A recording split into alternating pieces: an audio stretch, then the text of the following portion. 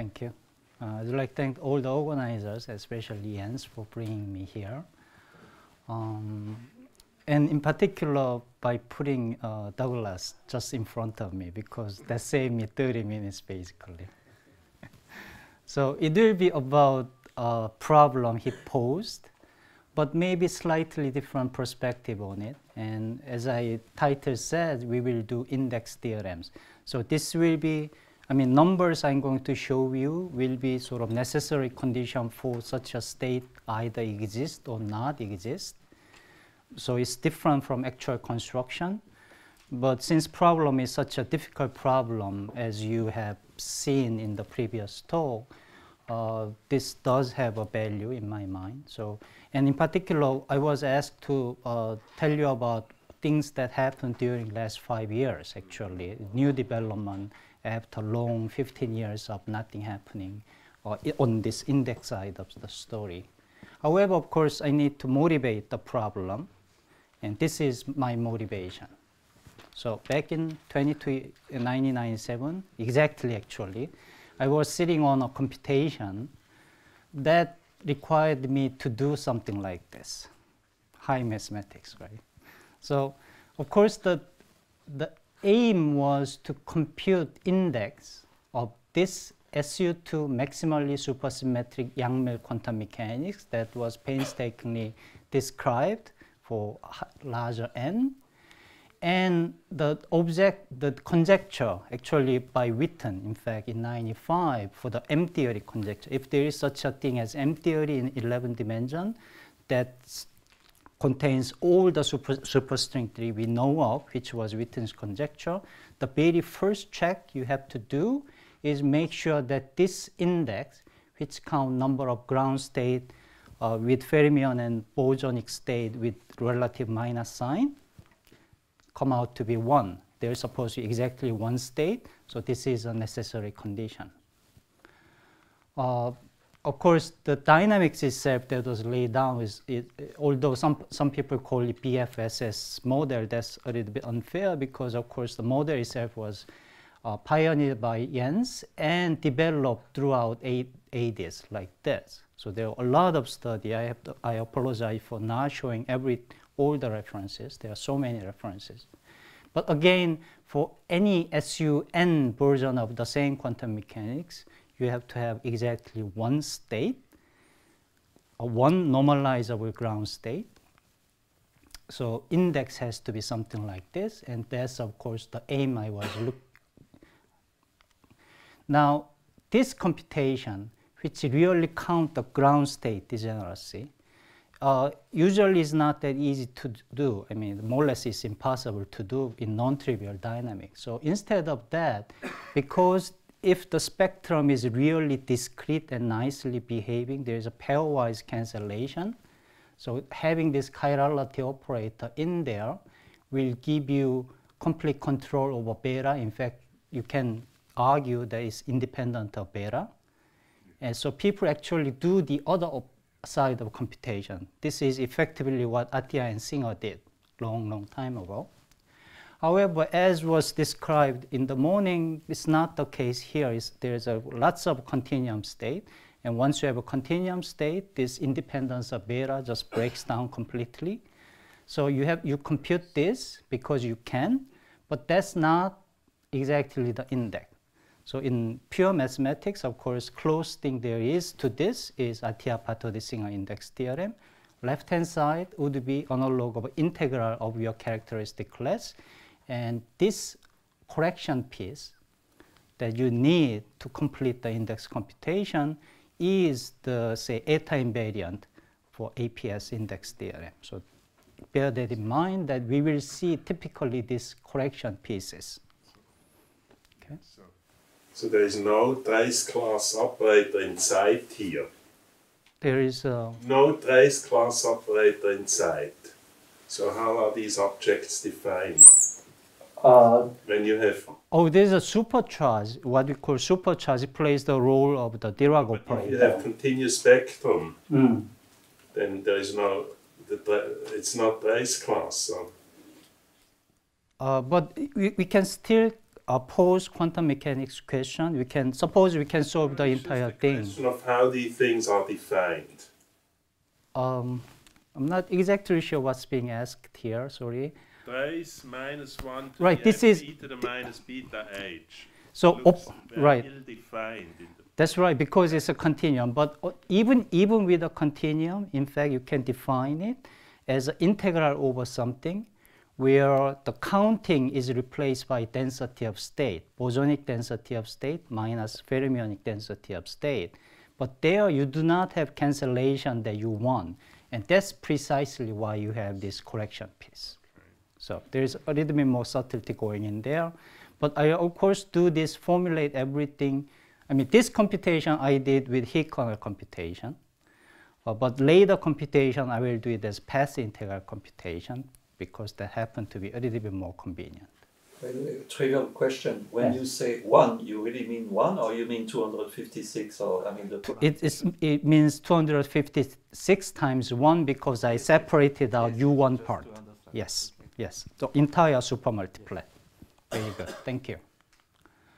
Now, of course, I do not have analog of APS index theorem, so I do not know in general how to compute this correction piece, which is difference between the two. And still it's the same in the general problem of this kind that has a boundary or asymptotic infinity. There is no well-known systematic way of computing this. However, for gauged quantum mechanics of kind of classes I'm looking at, and it's a very large class, it turns out there is a very simple way of doing this. It comes from the observation that this correction piece, which arises from continuum contribution, which is why it is fractional, you can argue it always comes from the asymptotic integral of something else. So just like left-hand side is given by integral of some characteristic class in APS case, right-hand side eta invariant, analog eta invariant was computed by integral over a boundary. So this you can convert it to boundary integral in some physics problem. And all the complicated stuff in this SUN theory does not really matter as long as you understand the asymptotic dynamics. And asymptotic dynamics, because it's a commutator potential, just a minute, commutator potential, all reduced to Cartan, the mutually commuting part of the matrix dynamics. So it's essentially free dynamics divided by Weyl groups. So that way you can relate this to another bulk index problem of this kind, right? And that way you can compute this indirectly. And by doing this, one find 1/4, and therefore you have 1. Please. There is a mass deformation of this problem. There was mass deformation of this problem. That's right. So which would suggest that it's a good way of defining. Right, that's one way of defining it, except that you don't know how to control zero mass limit, which is the original problem. So in this n equals 16 problem, there is a lot of control you have, like adding mass deformation of PP wave kind or some other kind, for example, Katz and Smilga tried. So there is a lot of ways of getting this to 1, but I do not want to deform original dynamics that much. I want to keep this asymptotic dynamics and do things as honestly as I can. Okay, so let's see how far we can go. Anyway, so this trick that I invented, I sat on this for about a month, wondering what to do, and one day in March, this trick came to my mind, so I did this. It was like one-day computation. And that was taken up by Nekrasov, Moore, Shatashvili. Later, the left-hand side, analog of the so-called bulk term, was computed this way, where for SUN, you have this 1 over p squared, where p is a divisor of n. It's a very interesting number theoretical thing on the left-hand side. Right-hand side, Green and Gottper and later Katz and Smilga took up my idea, generalized to other gauge group, SUN in particular, and combined the two and argued that this must be the case. You can sort of, this complicated sum is there because if you have n such particles, you can divide n into p over n bunches. Okay, and these bunches will form subbound state, fly apart from each other, and every such sector contributes some fractional number. So that way you can understand this number again, you get the right number you want to. So at least necessary condition we find. As Douglas said, a smaller supersymmetry version can be also, conjecture about it shows up in some other context, not the membrane context, but D-brane type 2 theory compactified on Calabi-Yau twofold and Calabi-Yau threefold. In this case, consistency between supersymmetric field theory and type 2 string theory demand that these numbers would be 0, sorry. There's no state whatsoever, no normalizable ground state. Left-hand side, of course, is easier problem. So same people, Muonekras, Shatashvili computed left-hand side. And instead of this sum, you have only the case p equal to n, so 1 over n squared. Right-hand side, again, I use exactly same trick, and you get 1 over n squared, again done by Green and Gupper. So n squared minus n squared, 1 over n squared minus 1 over n squared is 0. Okay. So, oh, this is the Weil group of this SUN. So there is this part of computation. I'm not really describing how I get this to stage, but sorry about this. This will take a little bit more time, but I have other things to do. So I am happy to tell you about this later. Now, since SUN do not have any bound state, it's only natural to expect other gauge group do not have bound state either. In fact, for ON and SPN, there is a similar conjecture or similar demand coming from type 2 string and field theory, consistency between the two, that says this. And again, this was computable, the same method. Right-hand side is computable in the same method. And you compare the two, and this happened around year 2000, and here we are. So left-hand side was done by Katz and Smilga, which gave 1 over n squared, and you get this series of fractional numbers. Right-hand side, starting from what Muonekras of Shatashvili gave, Stardako in 2000, in particular Vasily Pesto in 2002. I was told that this was when he was undergraduate student, remarkably. This really nice computation of these numbers, the right-hand side, this one.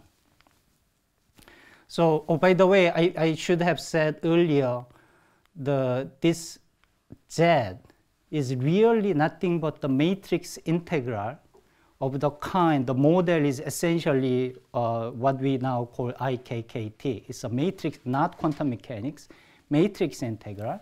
And that's because I take small beta limit.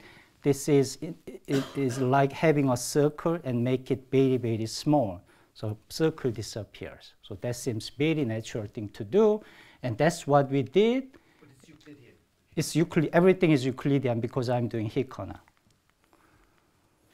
But of course, I'm looking for actual wave function in real time. So that idea went into this computation, in this computation, same computation here, but except for SUN, numbers do not match. So the first one that does not match is rank 2 SP or SO5. Left-hand side, this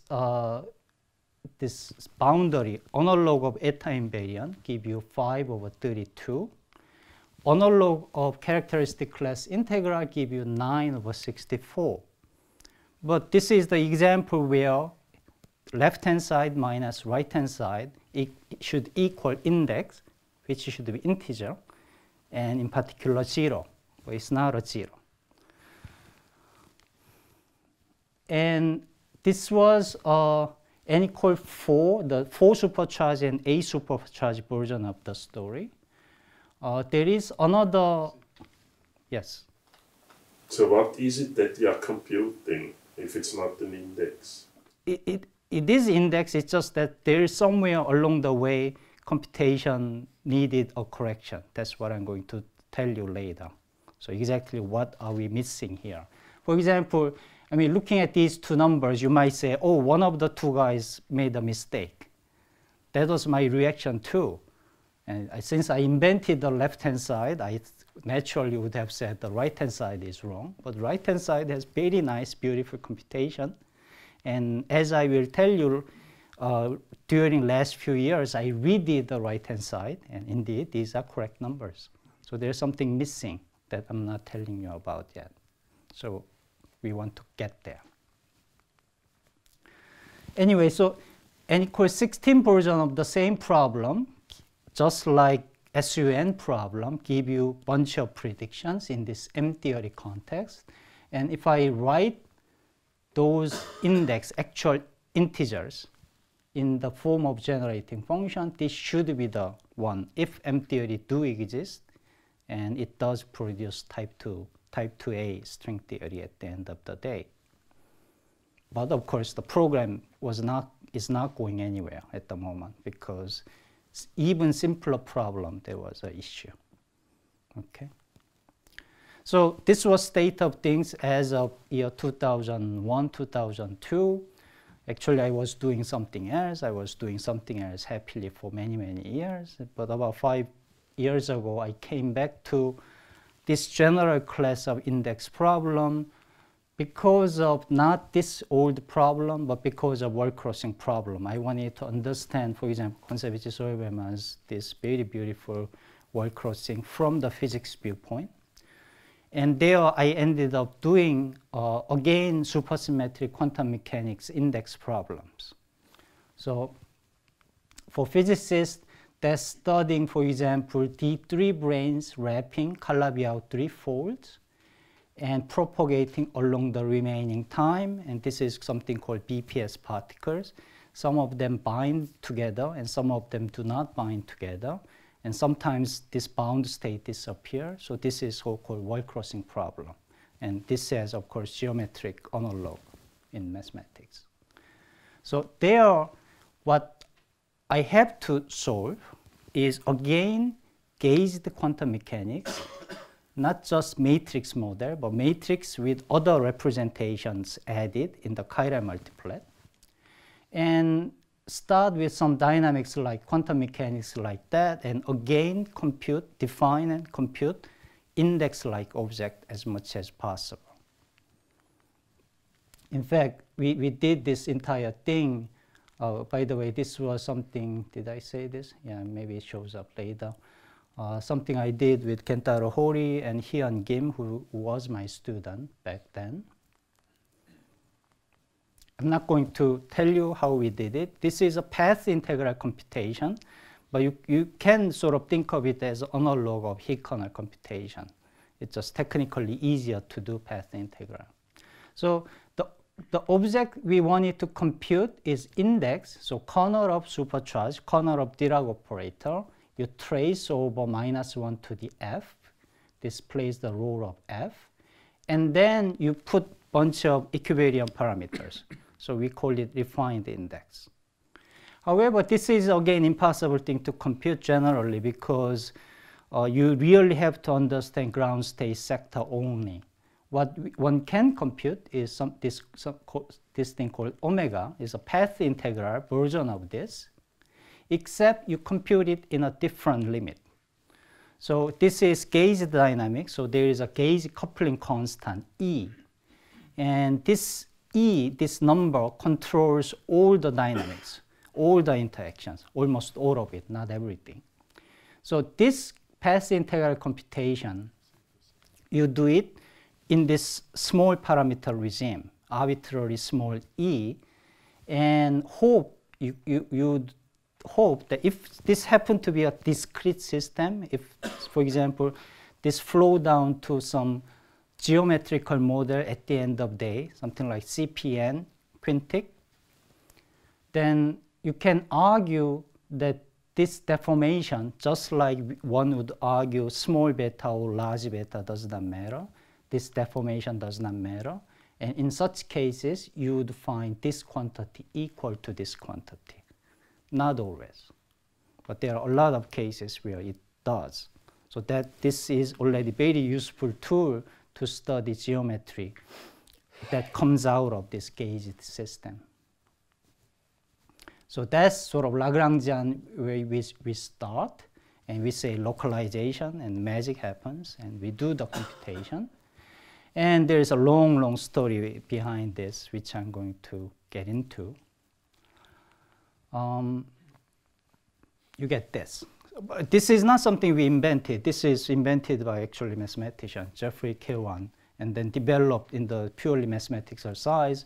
What we added is a path integral derivation of that, and I think we added how wall crossing happens in this system.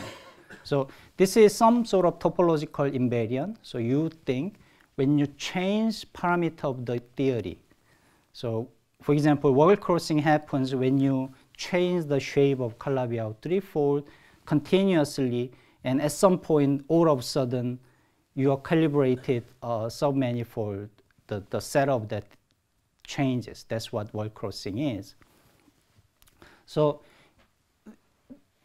what we added is how that is realized in this computation. So don't worry about any detail of this mechanism. Just be assured that there is a routine which you can put into the Mathematica, and which is exactly what it did. And at the end of the day, we get a bunch of polynomials or rational functions as a result. Okay.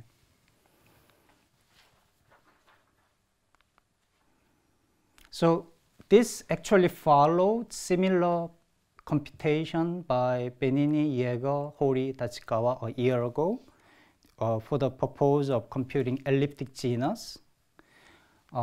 You might think, especially physicists might think, oh, why not take this and go to a small radius limit of one of the circle, and then you get from 2 dimension to 1 dimension. Wouldn't that be a better thing to do? But turns out the whole point of this exercise is that that's impossible, because those of you who have worked on wall crossing will know elliptic genus does not have a wall crossing. So if you take this answer and do the dimensional reduction, you will get one side somewhere, but not this discontinuous behavior of the index at the end of the day.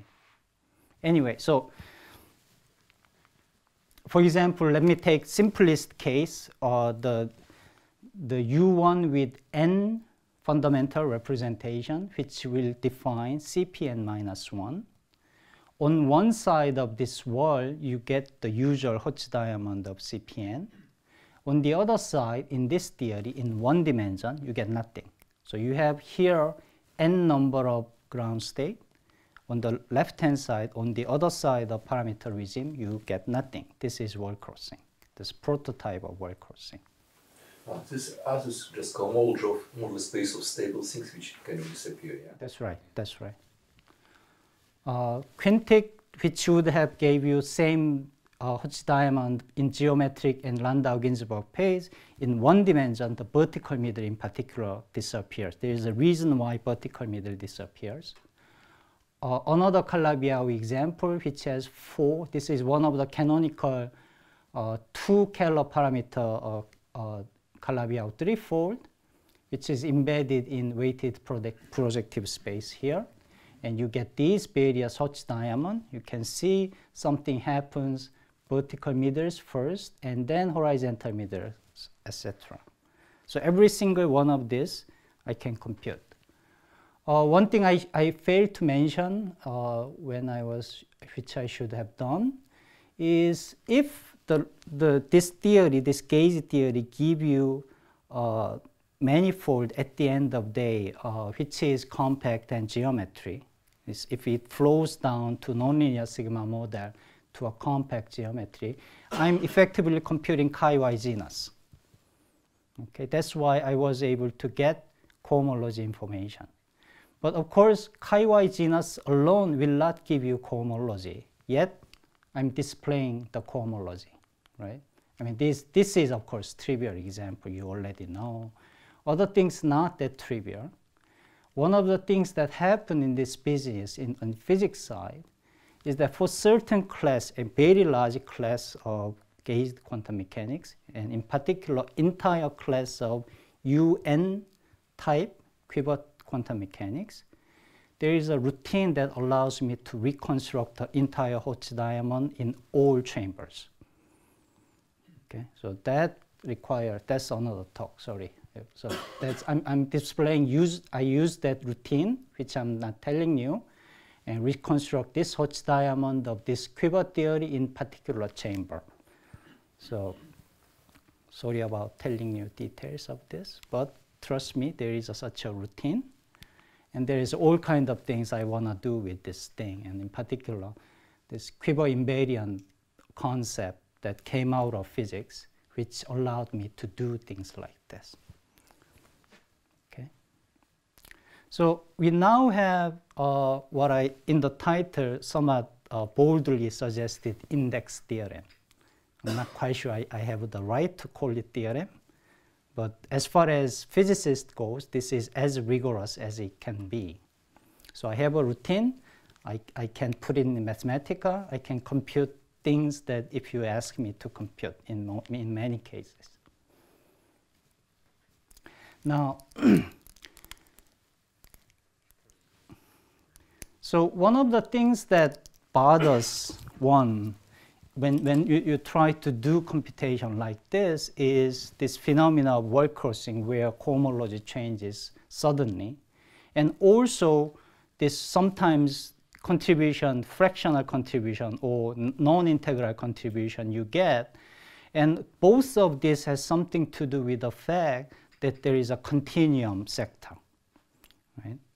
So that continuum sector, you have to treat it very carefully. Right? Since it's not discrete spectrum, it might depend on how you regularize that integral, that sum, continuous sum.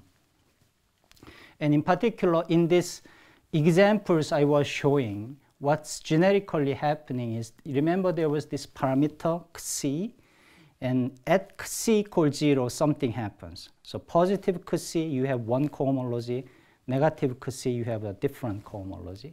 And from the physics term, the reason that happens is because there is a direction in this dynamics that mathematicians do not usually look at. Physicists call it Coulomb phase. There is asymptotic Coulomb phase along which plane wave-like state can propagate. So you have a continuum of state that's possible above certain energy. And that energy is dictated exactly by this parameter C. So when this is somewhere up finite, you can identify this piece very easily. So in particular, you can scale up this C to infinity without affecting ground state sector that's sitting there. And that's how you do compute the index usually in such a system where you have finite gap. So in fact, word crossing happens precisely because as you approach C equal to 0 in your parameter space, this continuum touches ground state. And of course, on the other side, it'll go up, but sometimes leave behind some extra state or take some extra ground state with it, go up. And that's why you have word crossing happens precisely when this parameter is 0. So that's why we see pictures like this. But in each chambers, because of this gap, we know how to deal with this continuum easily, and that's why we have these integral numbers at the end of the day without worrying about analog of this 1/4 earlier. Okay? Can you say more? What is the horizontal axis? Oh, sorry. So this is what we call Coulomb axis, and this is an expectation value of your vector multiplet scalars. So in mathematics literature, they do not usually look at that direction because they just gaze away, and usually you look at Higgs part, what we call Higgs part of the theory. So both of these are Coulomb branches. So these are Coulomb branches. This part also. What do you mean this part? I'm just displaying one axis for illustration. So the blue and green is just it's the wave. oh, I see. This is a wave that propagating along this. Sorry. So arrow, probably I should have done wavy lines. Sorry about that. So what this means, this having something like this means that even though I wanted to compute these integers or integral coefficient polynomial, you cannot quite do that. You end up with theory where this parameter or this gap is absent. And in fact, this very first example I told you, where I got 5/4, is an example where I do not have a parameter like this naturally. I could introduce this massive deformation you suggested, but that's not the original problem, original dynamics. I want to stick to original dynamics. And original dynamics does not have anything like this. So this continuum come down and give you something funny that you want to be able to get rid of. So generically, this localization computation, path integral computation do not give you integral things. However, as I was giving you this 5/4 example, it's not this additional piece you get is not just arbitrary real number. It's 1/4. In fact, it's 1/2 squared if you know how to do. There is a reason for that. So let's understand that reason. So we will come back to same set of problem, arbitrary gauge group, but now we have a new device to compute what's left-hand side of this, say, analog of Atiyah-Pato-de-Singer theorem. Okay. So we will compute this omega quantity, and for supersymmetry 4 and 8, you do this computation, you get these rational functions. All the computation, you should think of it, is analogous to doing the same computation, except you set equilibrium parameter to nothing, which means y equal 1. Therefore, this gives you 1/square, SU3 gives you 1/9, SU4 gives you 1/16, this gives you 1/n squared. So I'm essentially reproducing 20-year-old numbers in the new method. But I have extra information here because this refinement allowed me to distinguish this not only by numerical factors, but by these linearly independent rational functions. Remember, it was SUN was fine, but it's SO, SP, and others that were problematic. So let me redo that computation in this way. This is going to be different from the old computation. So the rational functions I get is something like this for rank 2, rank 3, rank 4. You have these complicated things. What is it? You need to understand the structure of this first. And here's the answer, if you believe this or not. All the rational expression, you can package into the following thing. Given a Lie group, simple Lie group G, its Weil group is this, so this is cardinality of Weil group dividing the entire thing. And you sum over element of your Weil group, but not everything, but something called elliptic Weil elements only. That means when it acts on the root lattice, it leaves no direction invariant, no eigenvalue 1. Okay, so this apparently is called elliptic Weil. In fact, I haven't seen this elliptic Weil too many places. I mean, I don't know if mathematicians use this much or not. But you do this sum, you do determinant, and every single one of them has this shape. So why is that? In fact, remember this 1/4 I was saying I have this funny way of computing it, and that was taken up by Katz and Smilga 2 years later for arbitrary simple Lie algebra. And in fact, this was what they obtained back then with y equal 1. Oh, this is elliptic Weil. And the reason that happens is this. So as I was saying, I want the integral thing, but I can compute only bulk thing, which is small beta limit of this expression. What I have computed just now is actually a different limit, small coupling constant limit of the same path integral. On the other hand, both beta and e squares are dimensionful things. And it doesn't really make much sense to send a dimensionful quantity to 0. You have to find what is the dimensionless combination. And that combination is this. So what this means is this is actually computing this quantity that I computed a long time ago. And on the other hand, this is the problem where you expect no bound state at all because of smaller supersymmetry. And then this should be 0. So this computation, the end result of this computation has to be same as minus of this. And that minus of this was expressed this way when y was 1. So you can make an intelligence guess what this expression should be. So that's what we wrote down. And every single one of them indeed agree. What is the upshot of this story? Upshot of this story is that, remember, I had a way of computing the left-hand side that Vasily did for arbitrary simple Lie algebra. And I have the way of computing the right-hand side in such a way that this should cancel against it. There was small discrepancy. I have a new way of computing left-hand side.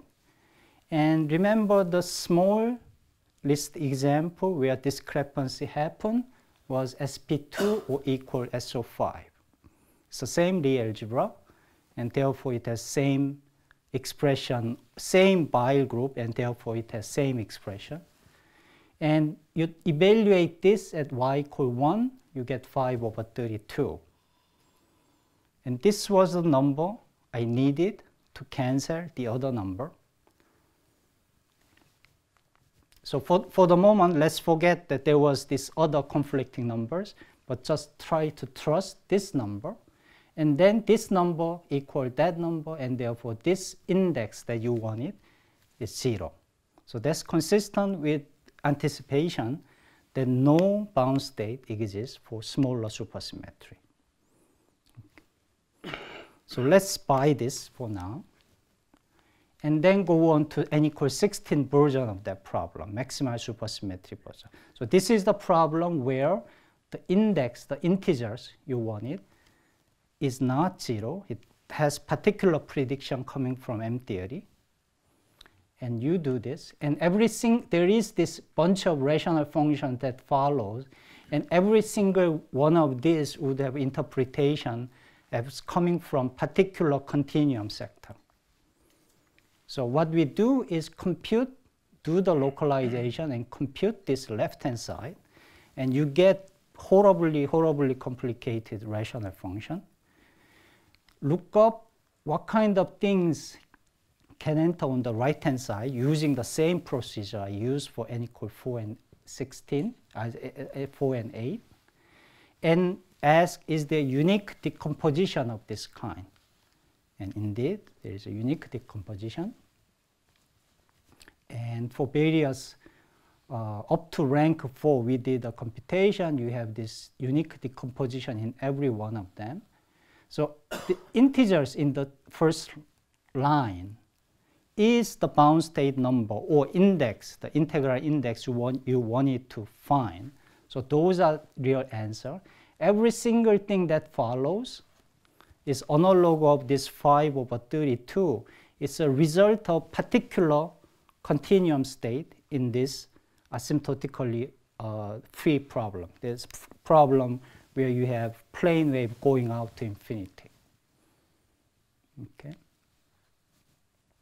So at the moment, I'm interested, once I know how to blame every single one of these to particular physics sector, only thing that remains is these integers. And I try to extract those integers.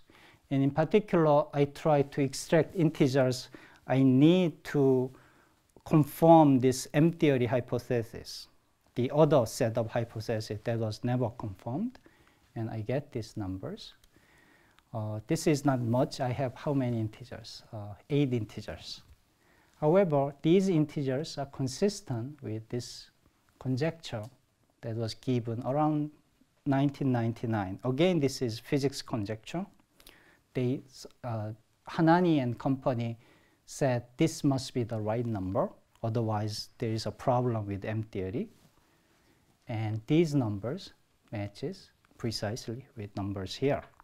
This is not a proof because I did only up to rank 4, but it's not that difficult to imagine that this will persist down the road.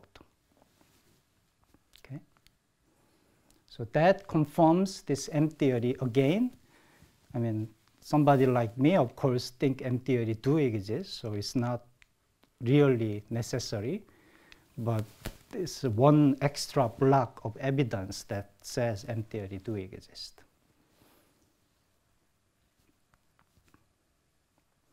Oh, by the way, I mean, this fractional, the structure that we see, these rational functions we see is not something that's accidental. It has been seen in all kinds of other places. In particular, it has been seen in the word crossing formula, or I should say solutions to word crossing, conservative word crossing formula is naturally phrased in terms of rational quantity like this. This is the exactly same rational function you saw in the SUN case. And this is the index of quiver like this, where, I mean, when I say quiver, I assign integers for every single node. So if this quiver, if these n's have common divisors, okay, then you have to have this sum, and then you have to acquire these fractional pieces. Physics is exactly same as SUN problem. And what the computation suggests is it's path integral computation of this compute precisely this rational invariant. Okay. And then that allowed me to extract the integer quantity by doing reverse of this thing using this so-called Möbius function, which I learned only very recently. This nice inversion formula like this. And then you do the computation, and indeed you get integral quantity out of this path integral, which give you fractional quantities. Okay. So there are tons of things I would like to do with this, but I mean, you might have noticed that I have examples only up to rank 4. And that's essentially given by computational power I have, because this so-called Jeffrey-Kirwan residue is just horrendous thing once you have large number of charged particles in the problem. So we would like to understand asymptotic large n version of this better, but I don't think such a thing exists yet, except some very simple problem like QCD type problems. Now, so as I promised, I need to tell you what happened 15 years ago. So I claim that I have two set of numbers that matches precisely so that I end up with an integer, 0 or 1 or 2, whatever, such that everything is consistent. But this goes against what I said like 30 minutes ago. There was a problem, right? There was different way of computing back then, like this. I have these fractional numbers. I have these fractional numbers. This number is not quite the same. And if you look at it carefully, left-hand side is always larger or equal than the right-hand side. So this suggests we are missing pieces on the right-hand side. Okay, so remember how I got this? I start with one-dimensional quantum mechanics problem. I do some small beta, that is small Euclidean circle version of the path integral, shrink this circle, and end up with IKKT type matrix integral. And this is the result of that matrix integral. And when I saw these numbers initially, I said, oh, they must be wrong. They did a mistake. But Stoddard, for example, in 2002, I mean, he must have been a little bit uneasy with these numbers. He came back, he teamed up with a Monte Carlo person and tried to do this integral numerically by Monte Carlo, and came to the conclusion with, for example, this number is accurate within a part in 1,000. So I cannot ignore that. So what I did about a year ago is redo this computation in the new Jeffrey-Kiran residue method. So there is a version of doing this in this new matrix integral technology that gives you Jeffrey-Kiran residue. And in my mind, it's a sort of, I have relatively rigorous, physics-wise rigorous way of doing this. In fact, it's mathematically rigorous because it's no longer path integral. And I try to get these numbers out of that computation, and voila, I get these numbers again. So it's not the computation that is problematic. It's physics-wise, something is missing, or mathematics-wise. So this is the number I just gave you. I claim that I have obtained by doing this localization, where I take a different limit, small coupling limit. This is the number you get out of this elliptic Bile sum. This is number you get out of this IKKT matrix integral. This agrees with this, giving me 0. This number does not agree with this. So what are we missing? So it has to mean only logical possibility that's left behind is that maybe the quantity I wanted to compute, the small beta limit, is not computed by this matrix integral. That's only logical possibility that remained. But if you think about it a little, actually it's amazing that that didn't happen in general. You see, this mechanics path integral or heat kernel computation, you do in small beta limit. And as I said, small beta limit is like time disappears. So we replace mechanics by matrix integral. On the other hand, one of the non-trivial thing happens is A0, the gauge connection along the time. But because it lives on a circle, gauge connection itself or its holonomy values in circle. So it actually lives on a circle. However, by the time I get there, what I do is replace this circle by an infinite line. I pretend A0 was one of the scalar field, or joint scalar field. So when I do that, what I'm really doing is replace this large holonomy circle by a line. But circle does not equal line. Topology is different. There is a problem, potential problem here. So what really happens is something like this. Along this circle, in fact, there are not one place, but many different places where this place gives you one matrix model, this place gives you another matrix model, this place gives you another matrix model. In fact, this actually happened for SUN. What happens in SUN is depends on how you define your mechanics. There are actually n such places displaced by center of the SUN. So depending on whether you are careful about whether you do SUN or SUN mod Zn, in one version, if you do SUN in the beginning, then you actually have n such identical holonomy saddles. So you acquire numerical factor n in front, and without that factor n, you end up with a complete nonsense.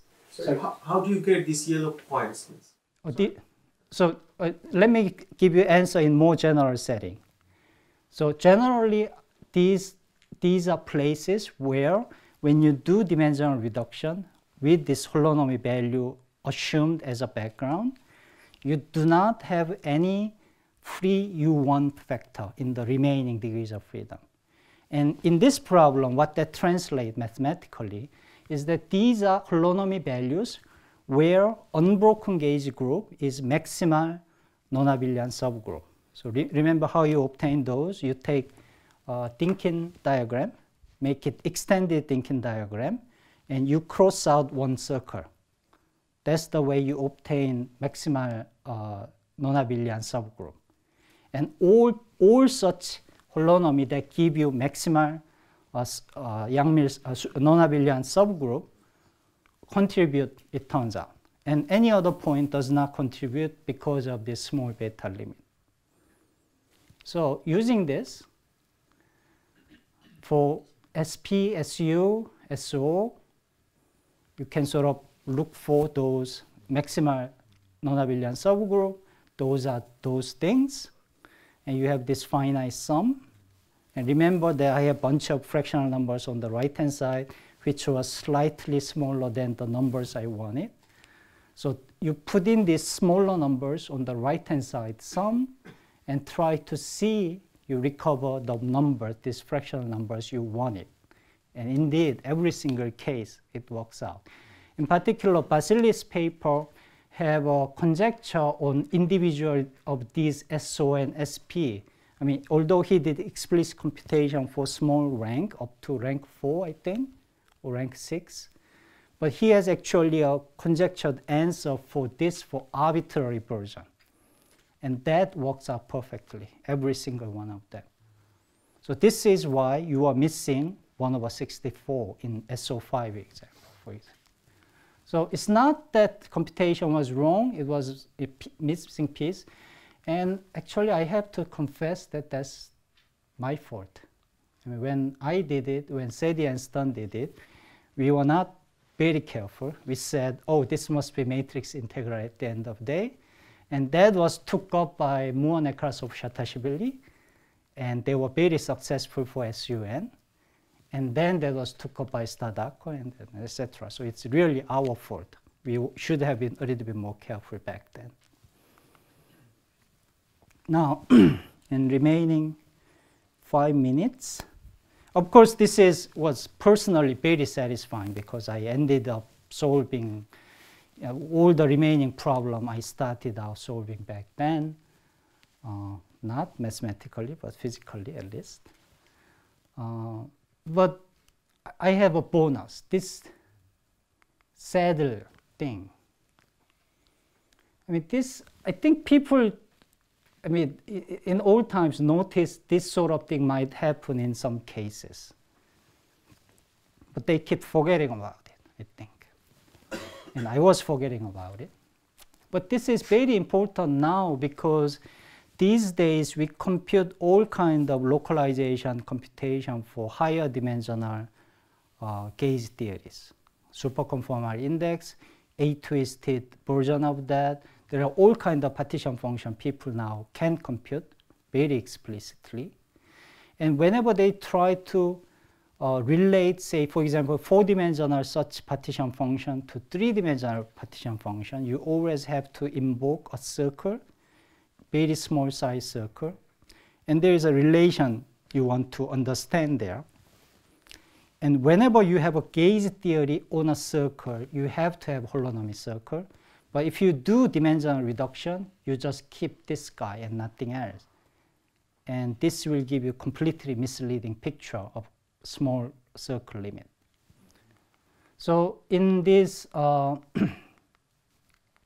so generically what happens, it turns out, d-dimensional manifold on some supersymmetric manifold where you can define global supersymmetry, S1 times some manifold. In 4 dimension, this is typically what we call Seifert manifold. You compute this, take small beta limit, and try to express that in terms of 3-dimensional partition function on M. But there is typically a coefficient that is not entirely determined by this theory. It's determined by relation between this 4-dimensional theory and 3-dimensional theory. And this is typically exponential piece, and the coefficient of exponent is called Cardi exponent. What people initially try to look at is really look at this guy, trivial holonomy, expand around it, and get some expression there. But it is very clear that you should not do that. It might be that this is the dominant contribution to this, but maybe this is the dominant contribution. You never know until you do the computation.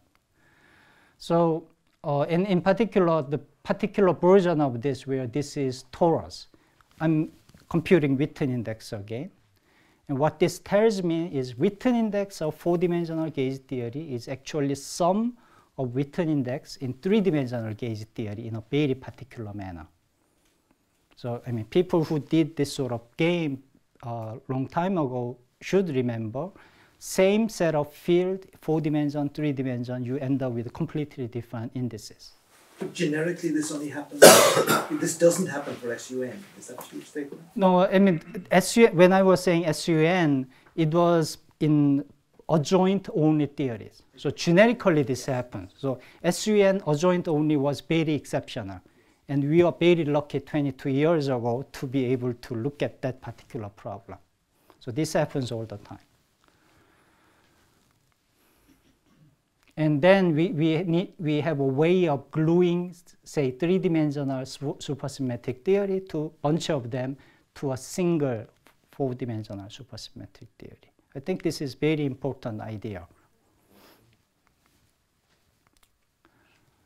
And in fact, this also explains word crossing that happens in 1D, which does not happen in 2D. It's exactly the same thing. If you're sitting on the right place, you do not miss holonomy saddle. If you are sitting in some wrong place, you miss holonomy saddle. And that's why 1-dimension and 2-dimension has completely different behavior. Another implication is, suppose you have a dual pair, so-called cyborg dual pair in one, say, 4-dimension, where you have two different theory apparently, yet partition function agree with each other. You do the same to small radius limit. What you end up is bunch of duality in 3 dimensions, because you have to have sort of one-to-one match there. So that gave me another systematic way of discovering multiple duality in 3D, starting from one single 4-dimensional duality. Things like this has been noticed by the way, collaboration of Aroni, Rajamat, and Cyborg several years ago. But all of this is you know, I mean, you can sort of understand everything in terms of holonomic saddle. Cardi exponent, as I was saying earlier, I mean, let me, my time is up as I expected. There is actually a very nice set of partition function invented by Closet, Kim, and Willett. And it's something like this configuration. You have T2 fibered over 8 so-called 8-twisted Riemannian surface that defines bunch of partition function. And it's sort of matter of trying to find in this sigma, in this 2-dimensional remainder, what we call Coulombic vacua, like this, and how they cluster. This clustering of vacua is essentially holonomic saddle phenomena. And for example, given multiple saddle whose location is labeled by this fractional number epsilon, or not fractional number, it's number, I think it's fractional numbers in general, between 0 and 1, you get Cardi exponent of this type. And those of you who follow this story should remember that Di Pietro and Komagowski made a very beautiful suggestion several years ago that this Cardi exponent is simply given by, say, in conformal theory case, conformal anomaly, A minus C. What this tells you is that that's simply wrong. If you stick in there, and if it is dominant, that's the right answer. But typically, that's not the dominant place. It's elsewhere that's dominant. And typically, this number is larger than this number. But when you have the representation of gauge group is relatively simple, say, suppose fundamentals only with the SUN or UN, these other saddle tends to be sort of relatively suppressed. But you do have such a sector. You cannot forget about that sector. Where something similar happens with superconformal index, but this is probably not the crowd. So that's the end of story. In M-theory hypothesis, this game of trying to find or not find threshold bound state, I think this closed an entire chapter, and I was very happy to do it myself. This notion of HZ is not just for quantum mechanics, but it's any gauge theory. It's a very important idea, I think. And it particularly this allows to glue supersymmetric gauge theory in the adjacent dimensions. And this might be used for something. I don't know exactly what. There is even more speculative question about what is analog in tensor theory, but I think that's going too far here. Thank you.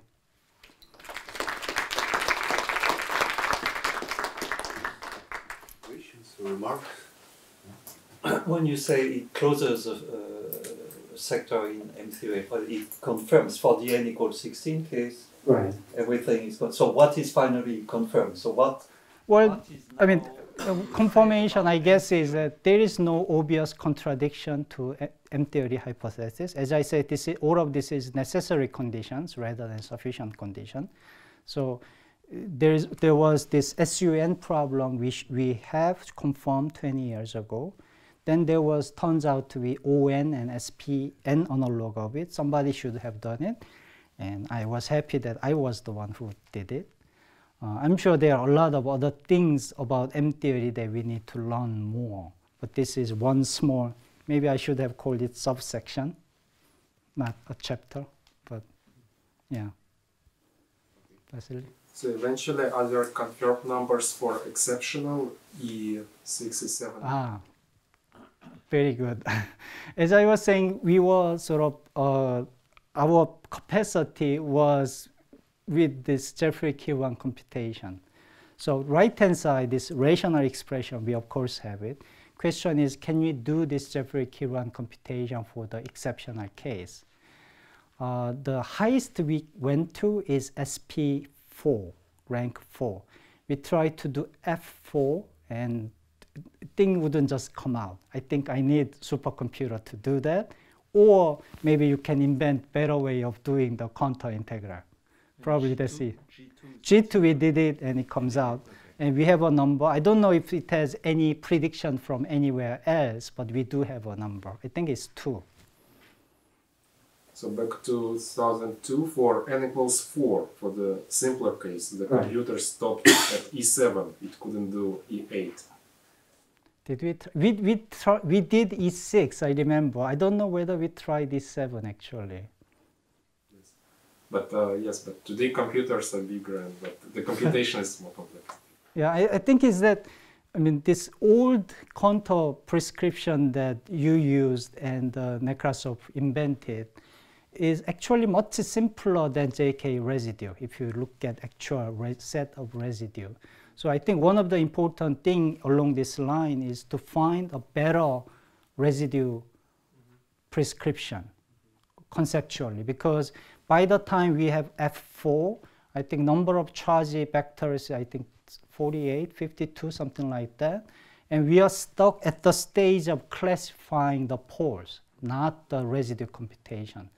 So we need a better way of doing contour badly. So I guess you discussed the case with 16 supersymmetries and 4 and 8, but what about the 2 case, which corresponds to D equals 2 in my... Actually, that's the problem I'm working on, although you might find it strange that n equal 2 should be easiest, right? There's something funny going on, which I noticed even back in 97 with n equal 2. I mean, of course, Jens demonstrated there is no such bound state at all. That's a, yeah. And yeah, I mean, there is something interesting because of smaller supersymmetry. I don't know exactly what's going on there. Let me say I'm working on it. Yes. But there is no, as far as I know, string theory prediction about that number. That's maybe one of the reasons nobody looked at it. Just one more question, and thank the speaker again. Thank you.